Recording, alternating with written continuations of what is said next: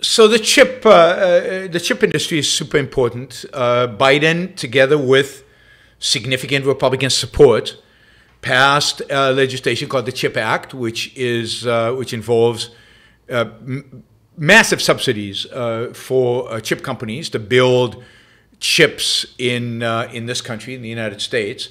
A number of companies are in the process of building those chips. So that's one side of kind of the chip issue. The other is there's a concerted effort to restrict sophisticated chips, high-end chips, from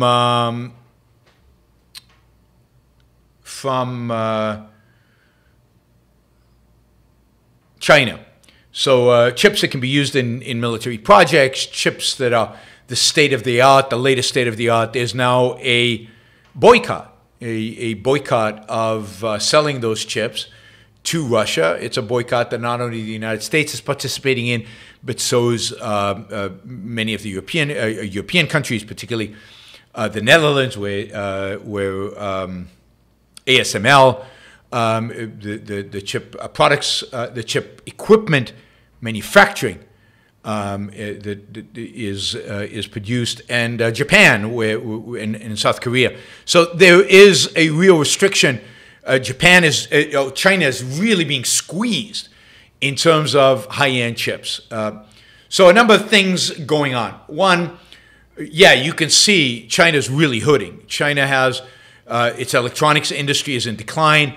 In terms of military uses, they are having to use older design chips that are far less sophisticated than the latest chips. They also engaged massively in trying to smuggle chips into China. So there is a significant effort by the Chinese government and by Chinese businesses and by Chinese crime syndicates to try to steal chips, the most sophisticated chips, and get them into China. You can get a lot of money for the highest, best chips right now in China. At the same time, China is pouring doodles of money, huge quantities of money, into its own chip manufacturing plants. They're producing lots of chips. Not the high-end chips because they can't, but they're producing a lot of the medium to low-end chips. Huge amounts of investment. They're also trying to invest in trying to mimic the West's ability to produce the high-end chips. So they're trying to create their own ASML in terms of chip equipment manufacturers. This is China's #1 industrial strategic goal, is to try to create a domestic chip industry to compete with the West. Unlikely to be successful, I have to say. The sophistication, the kind of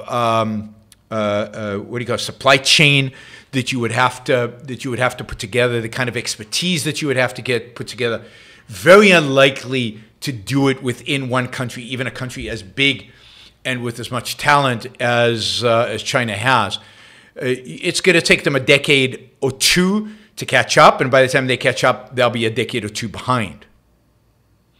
They cannot copy because they cannot build the equipment to copy.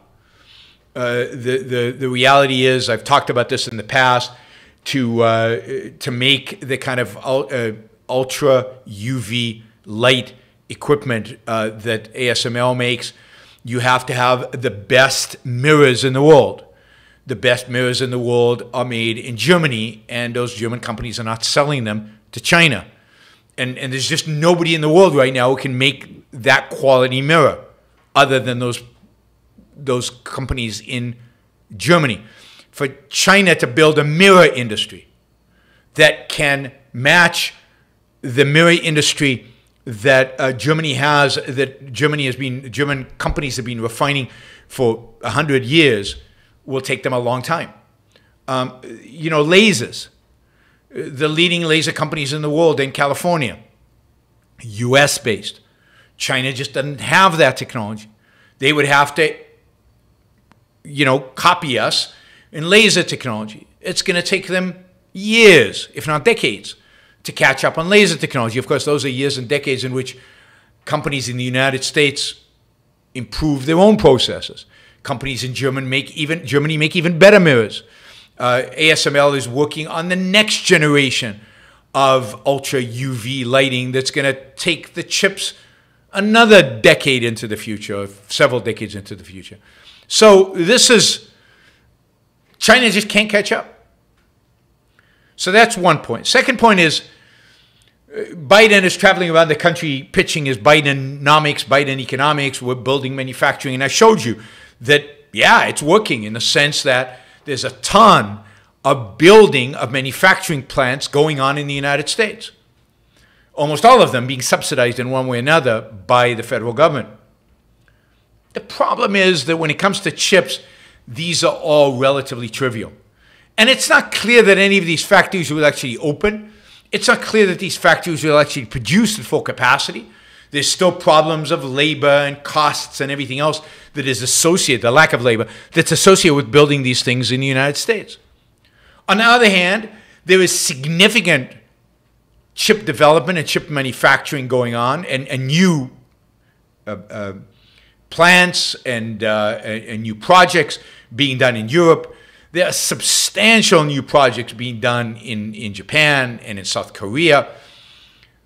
The United States is never going to become a chip manufacturing powerhouse. It's where most chips are designed. It's where the software to design chips is produced. But the tools to make chips, Japan and the Netherlands. Actual chip production, South Korea, Taiwan, and maybe to some extent Japan, European Union, and the US. But this idea that the government throwing a few tens of billions of dollars to Intel and to some other countries, other companies is going to suddenly create a renaissance in chip production in the United States just ain't happening, right? I mean, even Intel, while it's investing $20 billion in Arizona and $2 billion in Ohio, it's also investing $30 billion in a new wafer facilities in Germany. It's putting an assembly plant in Poland, and it's spending $4.6 billion there. And I didn't know this, but this is quite stunning. Intel is investing $25 billion, more than they're investing in the US, in Israel, which is more than Intel has invested in Israel since it started investing in Israel, so its entire history of investing in Israel.